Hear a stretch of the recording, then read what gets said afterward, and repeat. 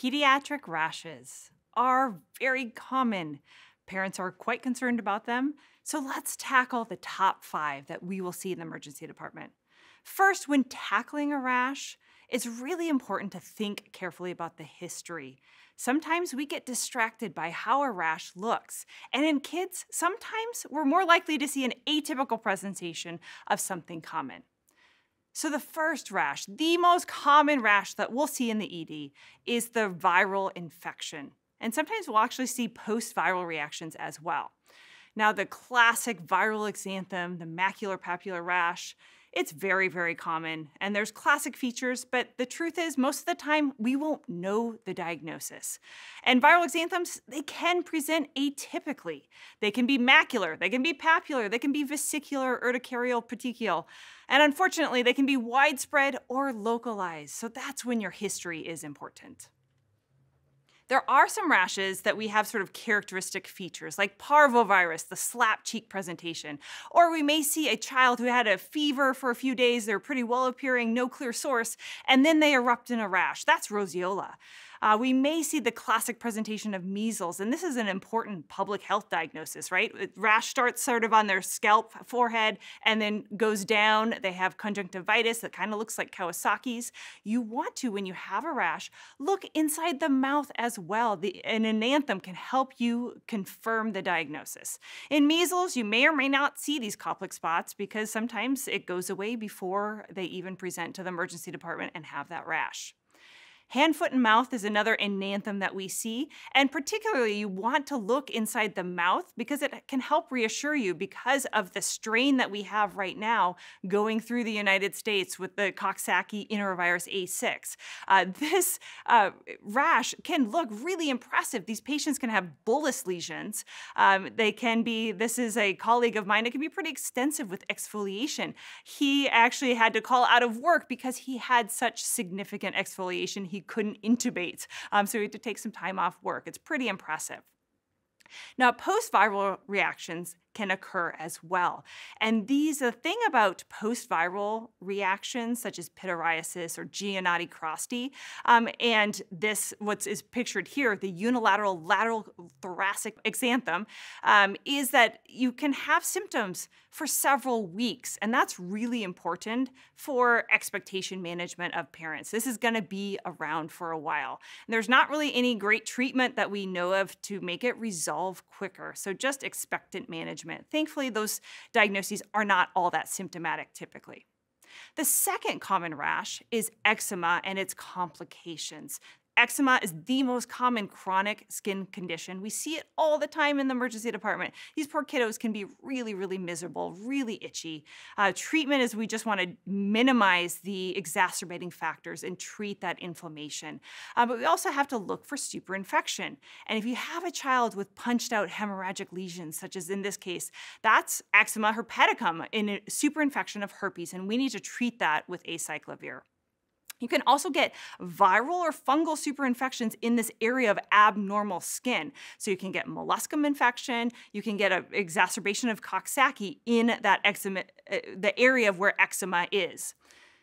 The third type of rash that we can have is local infections, and these are super common. The most common thing that we will see in kids is impetigo. Now, impetigo is a very common infection in kids, and we're far more likely to see an atypical presentation of this infection than a more rare infectious disease. And this is caused by staph and strep.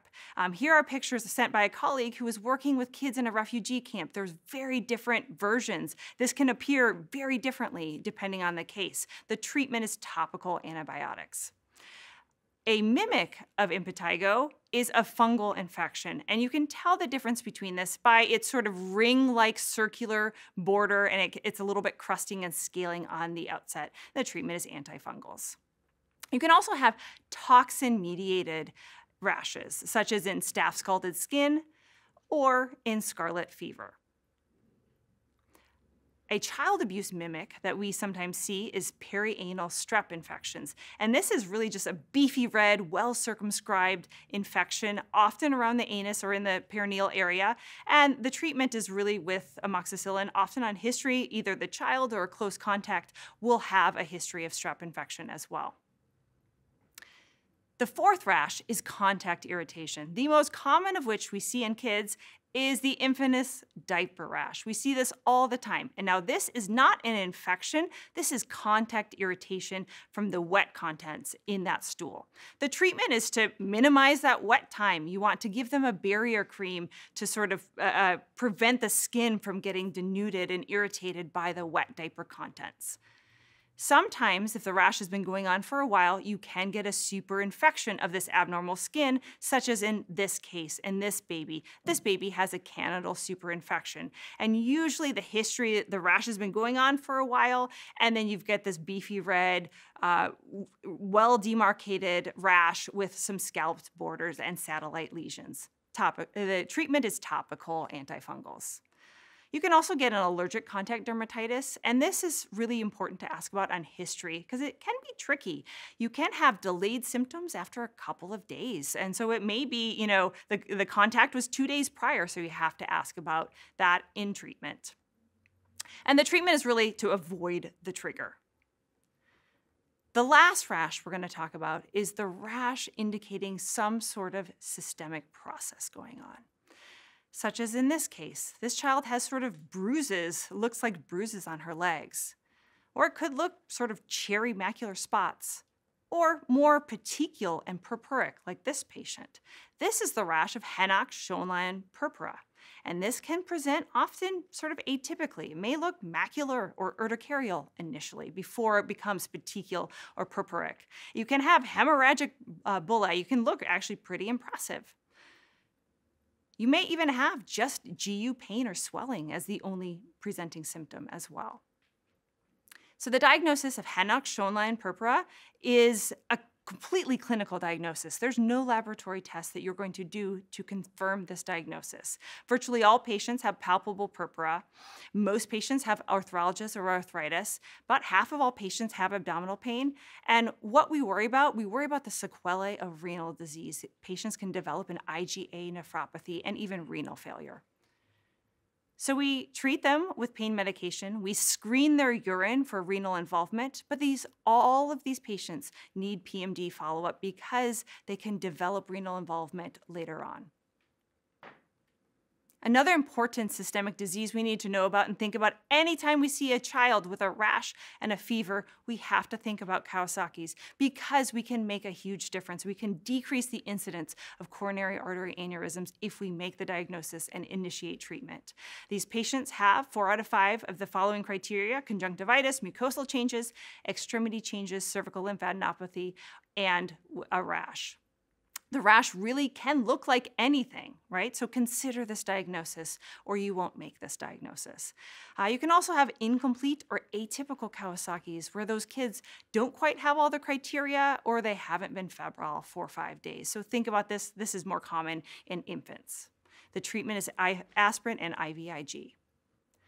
The last sort of systemic presentation that we have to think about in kids, and unfortunately we make this diagnosis more often than we care to, but it's leukemia. Leukemia often presents with a rash. It's sort of a nonspecific rash. These patients have often seen their primary doctor a couple times or even come to the ED with very vague malaise. They'll have a little bit of petechial bruising. They may have bone pain. They may have lymphadenopathy or hepatosplenomegaly. Look inside their mouth for an enanthem or gingival hyperplasia. That's associated specifically with AML. So we've covered the top 5 rashes in kids: viral infections and post-viral reactions, eczema and its complications, common skin infections and toxin-mediated rashes, contact dermatitis, and signs of systemic disease. I hope this empowers you and equips you to take care of that next patient with rash. Thanks so much for your time.